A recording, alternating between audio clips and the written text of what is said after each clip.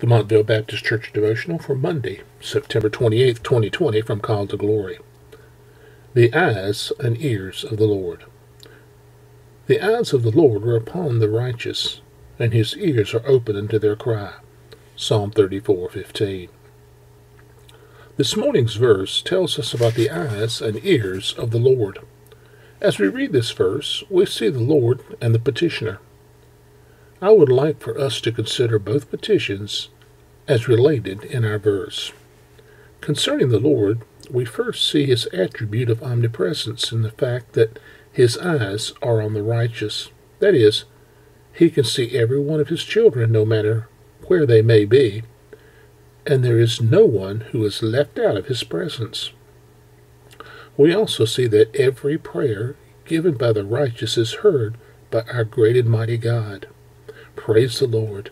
This shows us his attribute of omniscience and omnipotence. He invites us to come to him. He promises to hear our prayers, and he gives us the confidence of knowing that he will answer our prayers.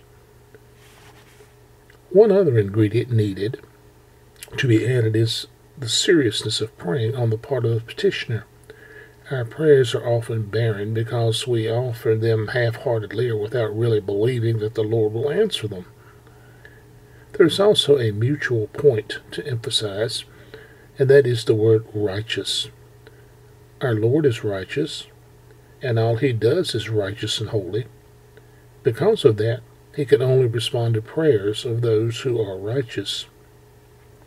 Please note that the only way for a person to be righteous in God's sight is to have received the Lord Jesus Christ as their personal Savior. We have a great Lord who sees and hears his own, but we also have a Lord of character who sets high and holy standards for those who are invited to approach him, the presence of their petition. Our Heavenly Father, to me it's a great comfort to know that your eyes and ears are upon us. You see us, you hear us, and you watch over and guide us. Father, when we speak to you, may it be with a whole loving heart, understanding that you are a holy and righteous God. Thank you, Lord, for being who you are and what you are. And we pray in the name of our Lord and Savior, Jesus Christ. Amen.